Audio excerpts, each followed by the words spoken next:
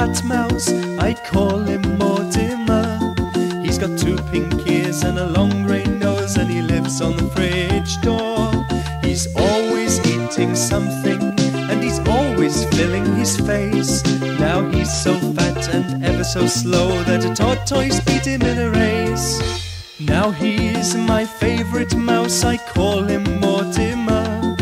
I always know where to find him, he lives on the fridge door. He's always eating something, and he's always filling his face. Now he's so fat and ever so slow that a tortoise beat him in a race.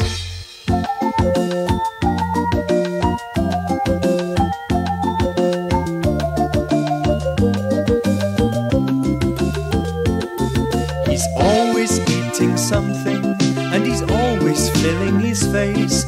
Now he's so fat and ever so slow that a tortoise beat him in a race. He's always eating something, and he's always filling his face. Now he's so fat and ever so slow that a tortoise beat him in a race. The bell on the cat. Well, a long time ago, all the mice got together to discuss their sad situation. They decided that their problem was cats, and they talked about many different ideas that would stop mice from being hunted by them. After many hours, they eventually reached a solution. They all decided that a bell, rather like this one, should be attached around every cat's neck, so the mice would hear them coming, you see. Well, this law still exists today, but no mouse has yet volunteered to put the bells on the cats. I wonder why. Hickory dickory dock, the mouse ran up the clock. The clock struck 1, the mouse ran down. Hickory dickory dock.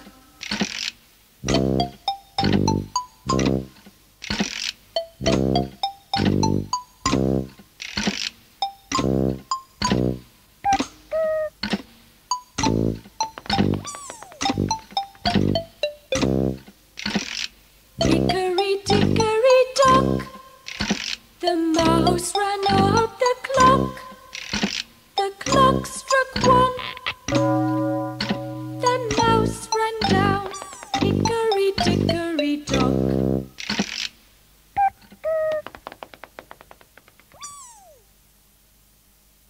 Six little mice sat down to spin. Pussy passed by and she peeped in. "What are you doing, my little men?" "We're weaving coats for gentlemen." "Shall I come in and cut off your threads?" "No, no, Mistress Pussy, you'd bite off our heads." "Oh, no, I'll not. I'll help you spin." "That may be so, but you don't come in." The Cat and the Old Mouse. One day a black cat found his way into a larder where mice lived. "I've got the chance to catch something here," thought the cat. "I'll pretend to be dead, and when the mice come up to me, I'll catch them." And with that he lay very still on the ground. The young mice at once ran towards it, shouting, "Look, look, it's a dead cat!" But a wise old mouse stopped them from getting too close and said, "Don't you know that a cat has 9 lives?" The old mouse then climbed onto a shelf. He chewed open a large packet of flour, which poured out and fell all over the cat. Nothing happened for a moment. Then there was a big sneeze. "Achoo!" And out of the clouds of flour walked a white cat. 3 blind mice, 3 blind mice. See how they run, see how they run. They all ran after the farmer's wife, who cut off their tails with a carving knife. Did ever you see such a thing in your life as 3 blind mice? 3 blind mice, 3 blind mice.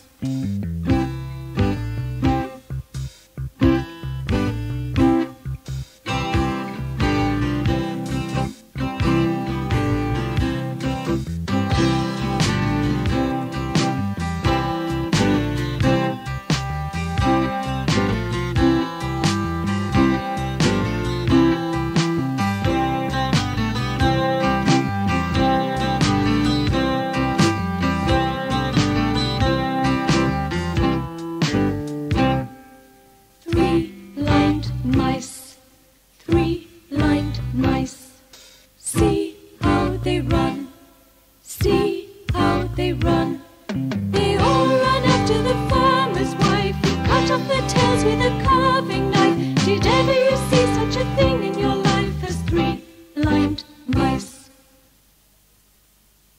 The cockerel, the cat, and the mouse. A young little mouse decided to go for a walk. On the way, he met a cockerel. He hadn't seen one of these before and was so afraid of its bright feathers, its long beak and red crest that he quickly ran away. A little further on, he came across a cat. What a beautiful animal, he thought. What soft, shiny coat and big green eyes it has. When he got home, he told his mother about the 2 creatures he had met on his travels. "Oh, you are a very foolish and lucky mouse," said his mother. "That frightening-looking animal you ran away from was a cockerel. That will never do you any harm. But the fine-looking creature that you stayed to gaze at is our enemy, the cat. You see, you should never go by appearances." I bought a fish on a dish, and a turnip for some stew. I bought a jelly, and a bright green welly, and a duck egg, which was blue. I boiled them up in a paper cup, and served them with some rice. But it tasted very strange, so I threw it down the drain, and went hunting for some mice.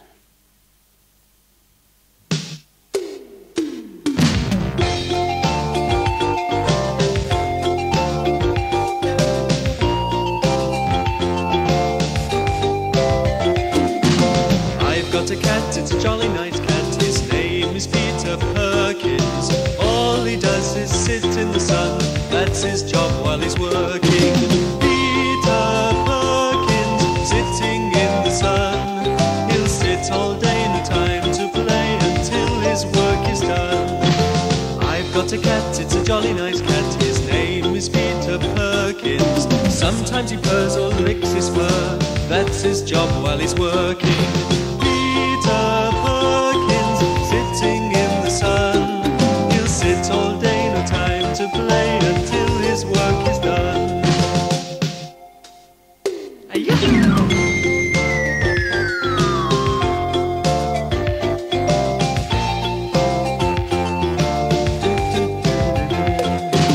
Peter Perkins, sitting in the sun. He'll sit all day, no time to play until his work is done. Peter Perkins, sitting in the sun. He'll sit all day, no time to play until his work is done. Down a quiet country lane, deep in the roots of an old tree, lived Country Mouse. One evening, he was surprised to see his cousin Town Mouse coming down the lane to visit him. "Look out!" shouted Country Mouse, as he saw an owl swooping down to grab Town Mouse.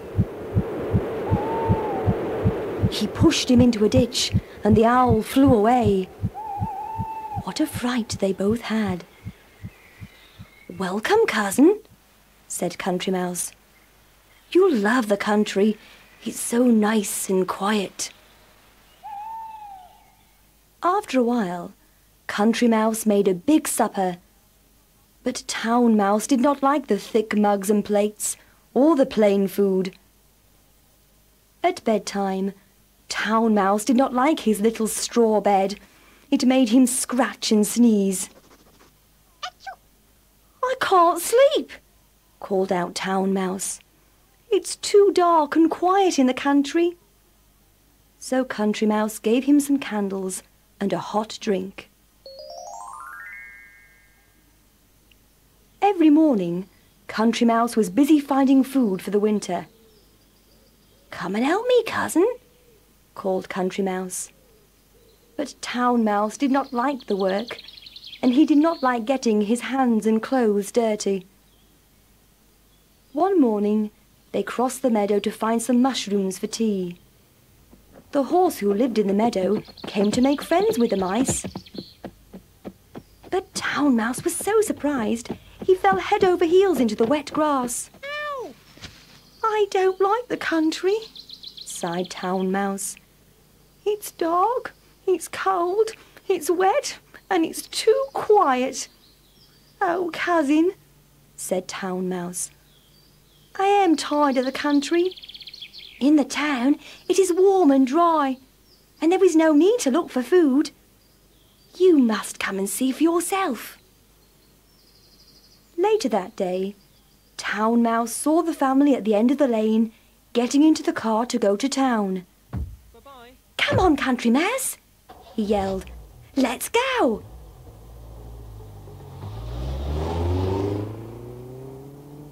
They hid in the car and jumped out when they got into town. Poor Country Mouse had never heard so much noise or seen so many lights. They soon arrived at the house where they were greeted by Town Mouse's family. How big the house was! It was all too big for Country Mouse. Town Mouse and his family began to feast on fruit, cakes, chocolate and cream. But it was all too rich and sweet for Country Mouse, and he could hardly eat a thing.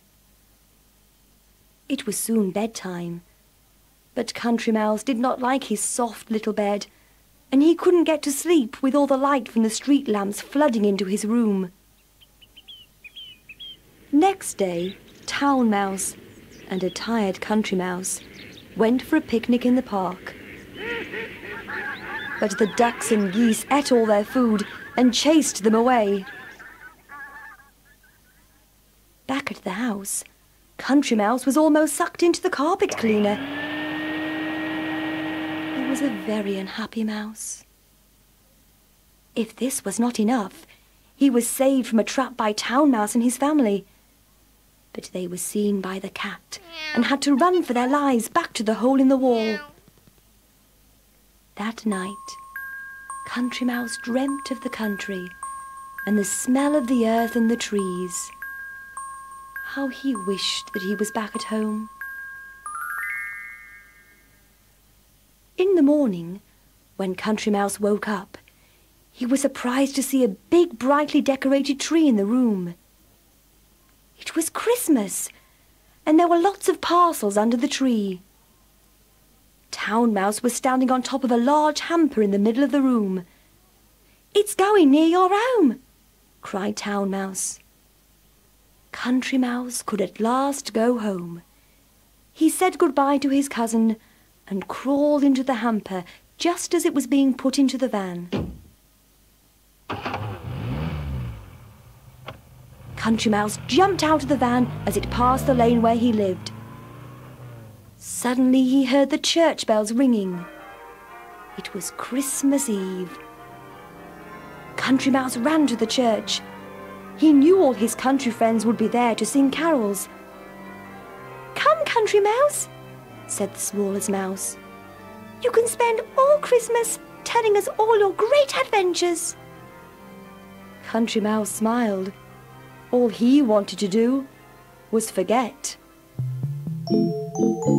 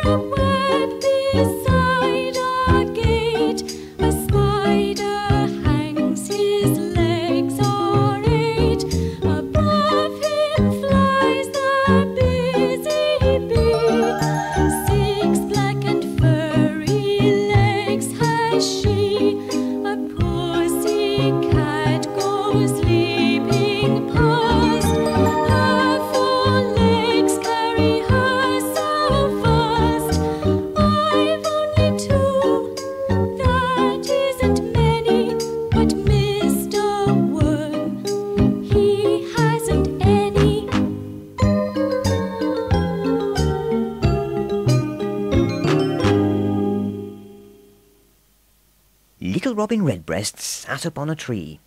Up went Pussycat, and down went he. Down came Pussy, and away Robin ran. Says little Robin Redbreast, "Catch me if you can." Little Robin Redbreast jumped upon a wall. Pussycat jumped after him, and almost got a fall. Little Robin chirped and sang, and what did Pussy say? Pussycat said, "Meow," and Robin ran away. The Lion and the Mouse. A lion had caught a mouse and was preparing to eat it for a snack. "Oh, please don't eat me," cried the mouse. "You never know, one day you may need my help." Well, the lion found the thought of this little creature helping him, the king of the jungle, so ridiculous that he laughed out loud and let the mouse go because it had amused him. Some time later, however, the lion stumbled into a net set by hunters to catch him. But then who should come along? Yes, you've guessed it, none other than the little mouse. The mouse set about chewing through the net, and eventually he freed the lion. "You see," said the mouse, "even the mighty sometimes need the help of the weak."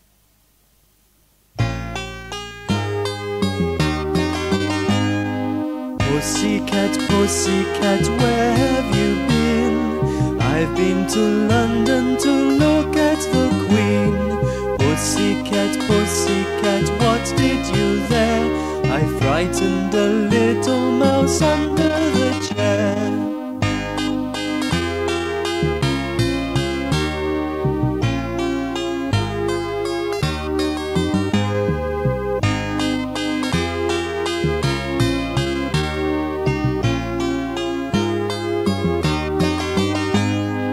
Pussycat, pussycat, where have you been? I've been to London to look at the Queen.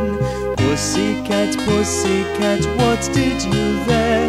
I frightened a little mouse under the chair.